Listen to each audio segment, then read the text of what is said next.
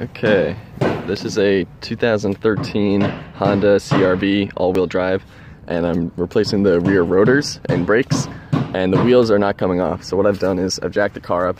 I've got two jacks, took the nuts off, and I took off this axle nut as well using a 1 1/4 inch socket and a huge breaker bar.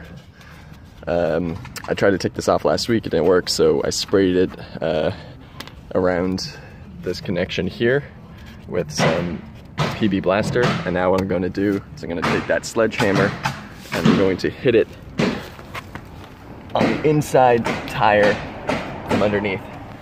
So we'll see if that works.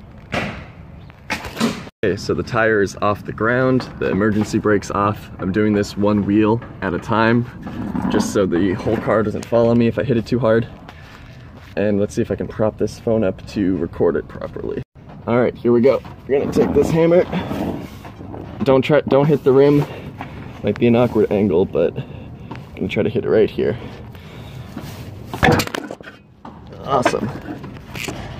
Came right off.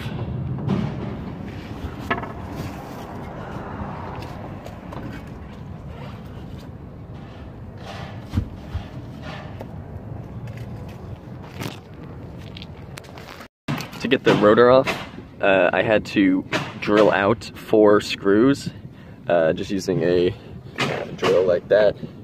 And then the rotor was still stuck on these bolts. So what I had to do is, hitting it from this direction didn't work. So using my sledge, and you hit it this direction, and finally loosened up. So hit it from both directions. Okay, with the rotor off, I cleaned up everything with a wire brush and used some brake cleaner, and then I threw some anti-seize on here so that the new rotor that I put on will come off easier next time. So with the new rotor on and the new brake pads on, I applied a coat of anti-seize on the face of the rotor, and now I can put the wheel on and it will come off easier next time.